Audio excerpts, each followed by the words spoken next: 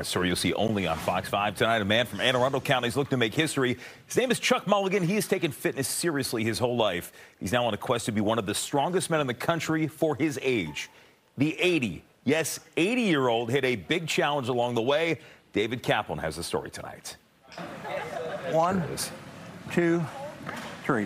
When it comes to physical strength, at age 80, Chuck Mulligan has plenty.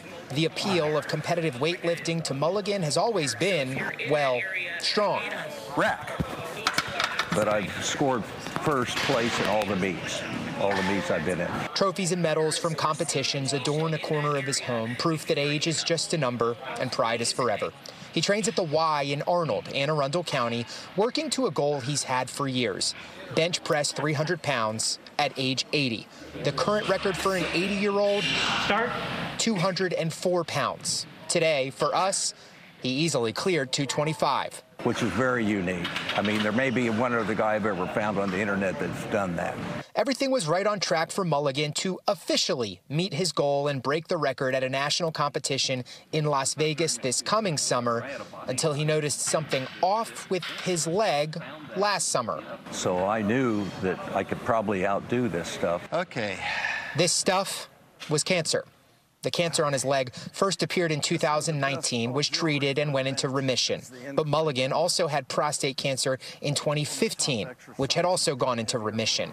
With the cancer in his leg back, doctors wanted to check his prostate too. And following up on that, we discovered that he actually had a relapse of his prostate cancer. Dr. Angel Turano with Luminous Health Anne Arundel Medical Center says cancer patients dealing with a cancer recurrence once can be difficult, but two at the same time can weigh heavily.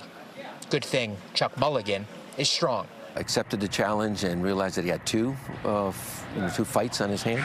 Now both cancers are in remission again. Mulligan still not 100%, but working his way back to his goal. Everyone has a different type of strength. He has multitude of strengths at the same time. Strength grows through struggle.